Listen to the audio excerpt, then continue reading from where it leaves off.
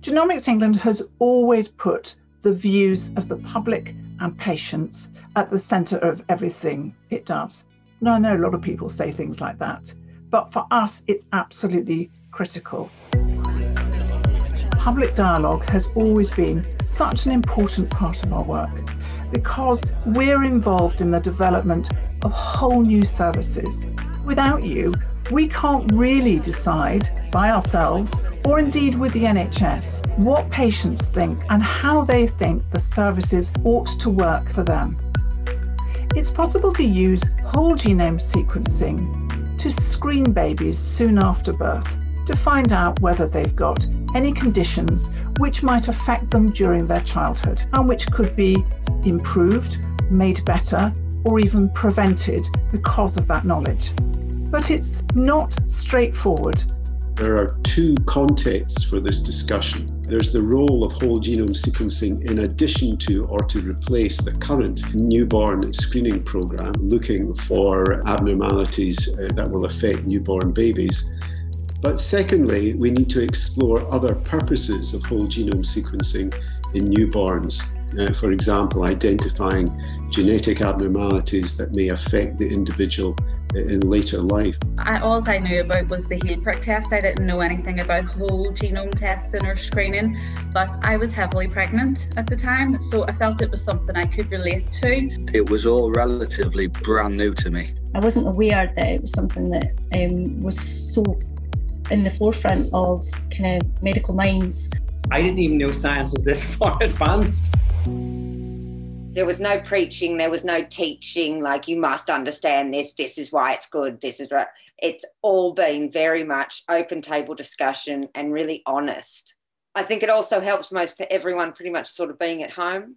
That's another thing to put us all on an even keel when you do it via video. I think people slowly have opened up a lot more. It's good that we don't all have the same opinions because no one's right, no one's wrong in these chats. There's such a wide variety of people. I think I went in thinking, oh, this is a great idea, go and do it. And then people started bringing stuff up where I thought, actually, if I don't speak up and ask questions and try and get a bit more of an understanding and vice versa, then maybe something might be missed that could end up being really crucial in the future. So if we could move to our small groups to continue our discussion. There's all these little boxes with heads in, but it's great because in the breakout rooms, you're encouraged to speak openly and freely. I'm giving what I can give and my very best. I'm afraid I'm brutally honest. I will say what I believe. Your opinion is recognized, your head. You know what, that was one of the things I like. You know, you're making a contribution and you're speaking and they're listening. I was a little bit dubious about the fact that we were going to have homework tasks, but actually quite a big proportion of it was reviewing little films or, sort of excerpts. Part of the homework is quite often, here are the questions that were asked that we didn't get around to, and they've now got answers to them. Everything that we covered was available on those platforms as well.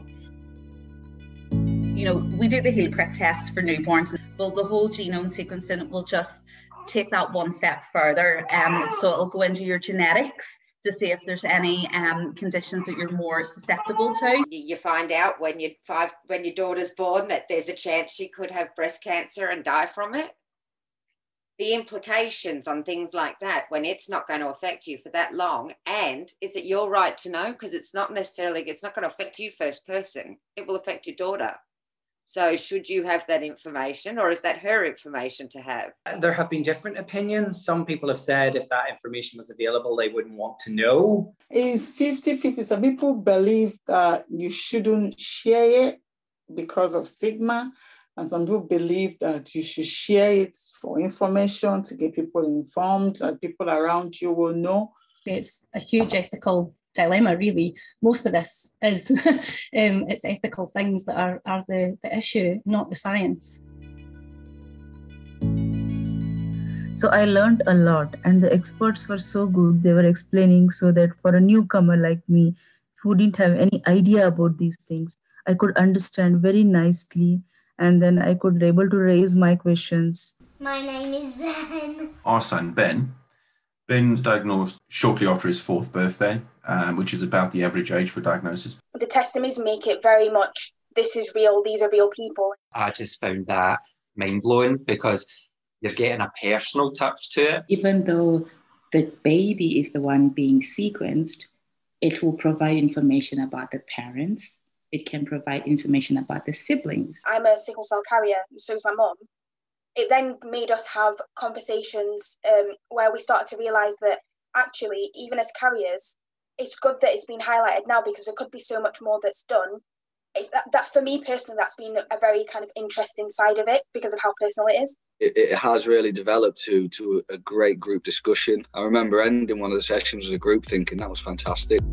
We know that there's going to be a report that's going to be done, and I think knowing that we've been a part of a system that could eventually benefit us in the future, like I can imagine maybe having kids in the future and this would be something that then would be normal. Like anything that you're going to be doing new, there is a lot of concerns that come along with it, but you know, this can benefit the whole population, starting with newborns and could get rolled out into other age groups or vulnerable people. The more we can be more open-minded, the more research will get done, the more we'll all become informed, and the more it will become the norm. Like, this is something that could be phenomenal if it's so long as it's done ethically. I was in hospital in labour with her and she was on the Zoom calls with us. This is something that could benefit her and her children and her children's children. So it's really exciting and I jumped at the chance to be a part of it.